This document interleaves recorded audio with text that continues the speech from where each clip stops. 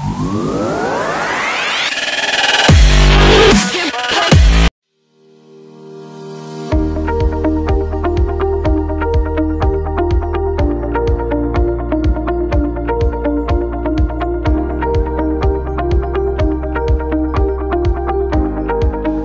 6 months ago, we decided to make the M3D Pro based on getting feedback from our existing users.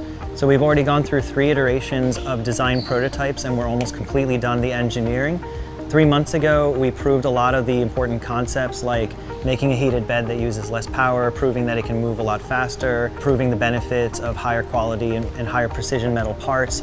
And right now we're going through the final phases of proving the feedback system and finishing the next steps in programming. Our goal with the M3D Pro is to make the most reliable 3D printer in history, and the way we're going to do it is by combining a full suite of sensors, what we call a sensor network, with precision metal parts. The combination allows the printer to become more self-aware, and it can correct for errors that are common in all 3D printers, the cheap ones and expensive ones, things such as filament snags, print head crashes, even power outages. First time I ever heard about 3D printing was one of my friends printed a Ninja Warrior training hold, and I thought it was really cool. The unique thing that you're getting with M3D Pro that we have not yet seen in this industry is that ability for the printer to sense many different things within itself. It has the ability to sense position, it has the ability to sense speed, it has the ability to sense temperature in 5 different places, and if there's a problem, it can be self-diagnosed and in almost all cases can be self-corrected. Ultimately, that gives you more time in the creative process. With 3D printing, I have right on my desk, or my granddaughters have right on their desk. If they get an idea, they can try to make that idea on a 3D printer right there. They can turn their ideas into reality. This I didn't have when I was a kid.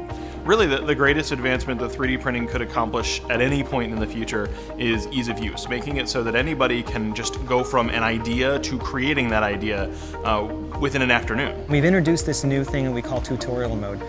So what we got from our feedback from original backers was that they wanted more detailed guides so they can grow into becoming an expert user rather than having to start as an expert user.